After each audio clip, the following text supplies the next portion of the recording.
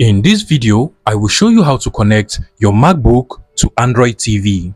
So by the end of this video, you should be able to screen mirror your MacBook screen to your Android TV.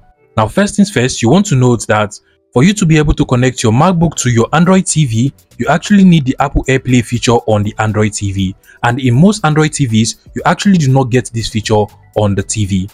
But to simply get around this, we're going to be using a third-party app on the Google Play Store of the Android TV. So what you just want to do is to go over to the Google Play Store or App Store of your Android TV. So go ahead and open it up. And on the top search bar of your App Store, you want to go ahead and search for AdroidCast TV. And you can basically see the app over here. So what you just want to do is to go ahead and click on Get Info and then download and install this app into your Android TV.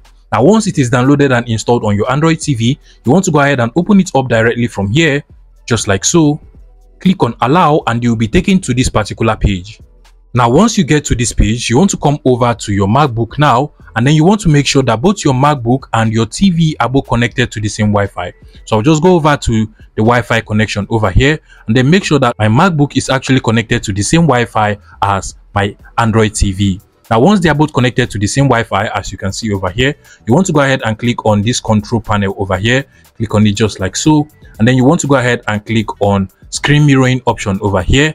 So just go ahead and click on it just like so. And automatically, your MacBook is going to find all of the available devices it can actually cast to. Now, what you just want to do is to go ahead and select the AirDroid app we just downloaded and installed on our Android TV. So just go ahead and click on it just like so. And automatically, your MacBook will now be connected to the TV. You can also go ahead and use your Android TV as a second screen for your MacBook by just coming back to this control panel over here. So just go ahead and click on the control panel, and then you want to go ahead and click on the screen mirroring option just like so.